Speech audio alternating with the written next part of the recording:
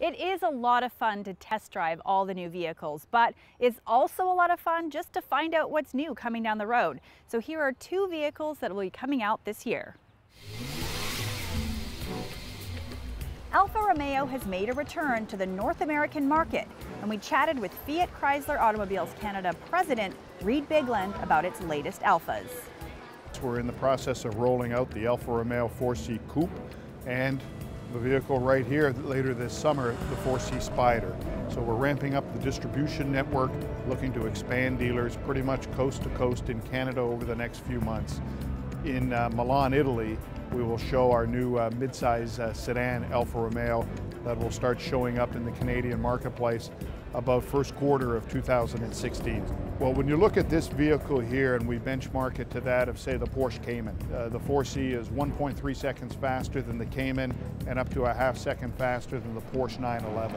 So this competitive set is much more along the lines of Porsche and a little bit above from a performance standpoint and quite a bit above from a weight standpoint and a performance standpoint of similar two-seaters from BMW or, for that matter, Audi. We have our mass market brands, Chrysler, Dodge, Jeep, and Ram. And you're going to move into the Alfa Romeo Performance Premium, Maserati, and then really at the top of the food chain, our Ferrari brand as well. So you're going to see Alfa Romeo fitting in along the lines from a competitive perspective, Audi, Porsche, BMW, Mercedes, in and around that band of the premium performance.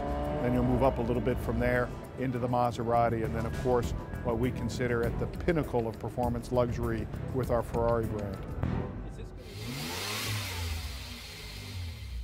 We can't wait to get our hands on the 4C Spyder, and it will be interesting to see what Alfa Romeo does in the very highly competitive compact luxury sedan market. Stay tuned for those reviews when we get our hands on those Italians.